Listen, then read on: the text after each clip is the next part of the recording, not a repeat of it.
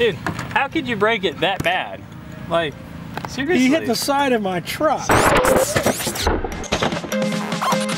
Hey guys, we're the Litespeed Flight Demonstration Team, and you're watching the Litespeed Air Show. Give it to them, boys! Boom!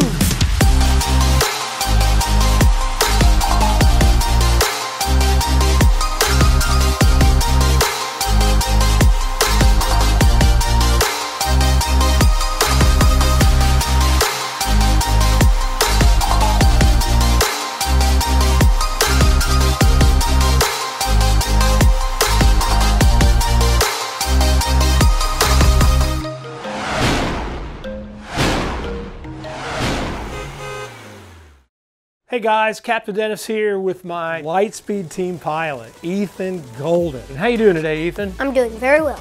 Awesome. Well, Ethan, how long have you been flying RC? About 3 years. 3 years, wow. Well listen, we are reviewing or previewing the E-flite F-15 EDF. This is your first EDF jet, right? Yes. So tell us a little bit about your experience flying this airplane. So I think it's pretty well. I had some trouble on the wings because I'm not used to holding it while screwing and then stop and then screwing. So it was your first airplane that you actually built? Yes. But once you got a little help from your dad, you probably put together pretty quick. How long did it take you? About an hour to put it together? About an hour, maybe 55 minutes. So we had to just glue the stabs on with regular CA and kicker, right? Mm-hmm. Then you had the stabs just go back on here, right, for the verticals. So it's pretty simple to fly, pretty easy to fly. So for a first EDF, this airplane is really a good choice, isn't it? Yes. So we have Safe Select on this airplane, right? So you can have the wing leveling system of the AS3X Safe Select, or you can turn that off, right? Mm-hmm. Tell us your experience. Did you start out flying on Safe? Yes, it's because if I started on no safe, then I wouldn't know at first how sensitive it was. And if I started on safe, then I would like just get the confidence up and up and up and up. So the safe gave you confidence as you progressed. You got more comfortable flying the airplane, you got used to the speed. Then you took it out of safe and started flying it, and you had no problem, right? Mm-hmm. So you were able to make good takeoffs and landings without safe, and the airplane was pretty easy to handle after that. Yeah. So I noticed you've got some yellow colors on your airplane. Tell us a little bit about that.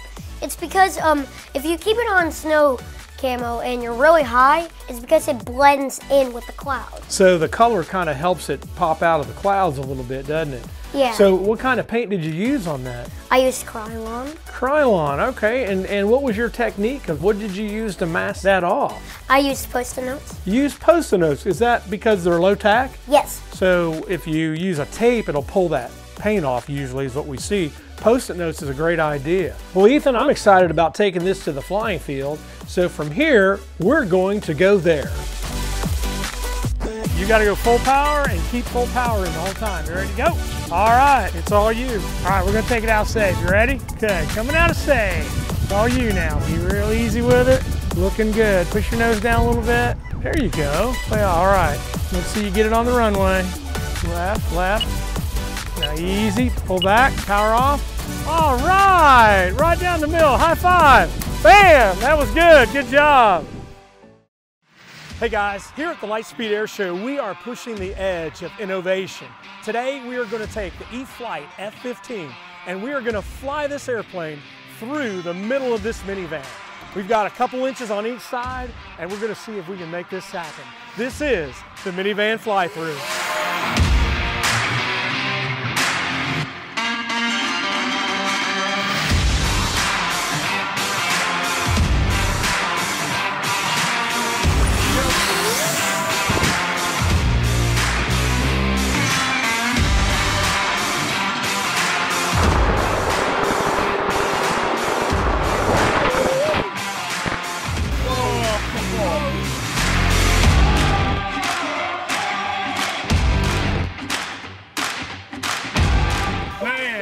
That wasn't good. Holy cow. I like to see the backside of that. I got that.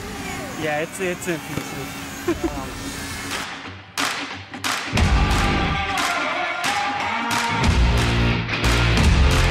Going through, bam, you actually hit probably that handle. You're high. You ran and you were high. So I made it into the van. It was on the exit is where I didn't get out. So we got to readjust there. We're never going to give up. We're going to get this.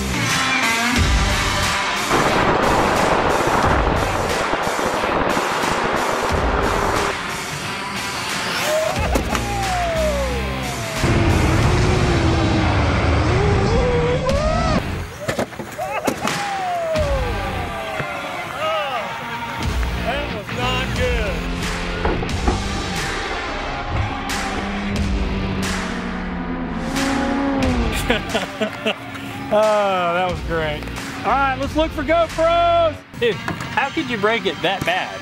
Like, seriously? He hit the side of my truck. Seriously? I have no idea. I think I cut it too hard in the turn and I hit somewhere on the inside. So we're going to make adjustments to the right a little bit and see if we can do it again. We always have backups. Backups are important. We started with 5 jets on this project, and we have how many left? 3? We have 3 good airplanes left, so we've only destroyed 2.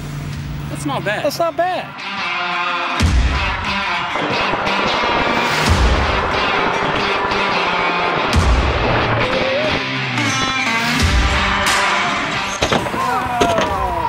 That was bad. Hope my GoPro's okay.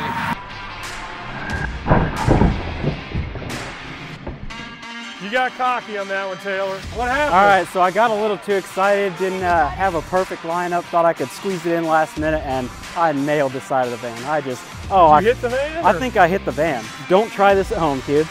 Yes, do not try this at home. We are highly paid, highly skilled professionals. Right, Mr. Taylor? Slightly. So I don't think this worked out too well, did it? Yeah, it worked a lot differently in our heads, that's for sure. The flappy thing doesn't flap anymore. We can do one more fly-through attempt here. Heads up, here we go.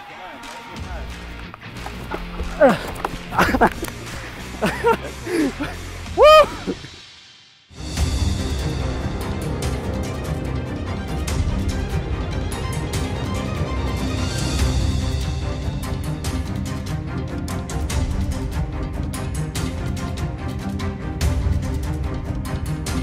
All right, here we go, bam, he's going. All right, Taylor, you're looking good, looking good. All right, take your time.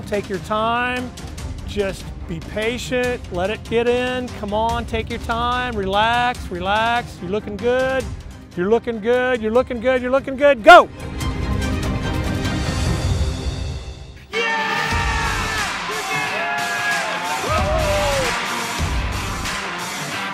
Dang, that was crazy.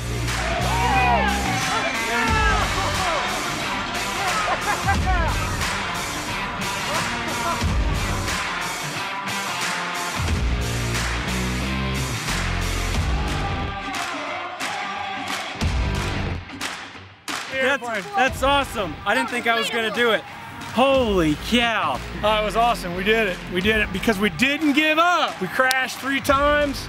We put the airplane back together. We glued it back together. We all worked as a team, and we made it happen. So what a great lesson right there, right? Yeah. Awesome. Hey guys, thanks for watching the first episode of the Litespeed Airshow. We'd like to give a shout out to our sponsors Horizon Hobby and Zico for partnering with us to make this video. Please don't forget to like and subscribe. If you want to see the behind the scenes video and some of the cool products that we use to get the minivan fly through, click on here.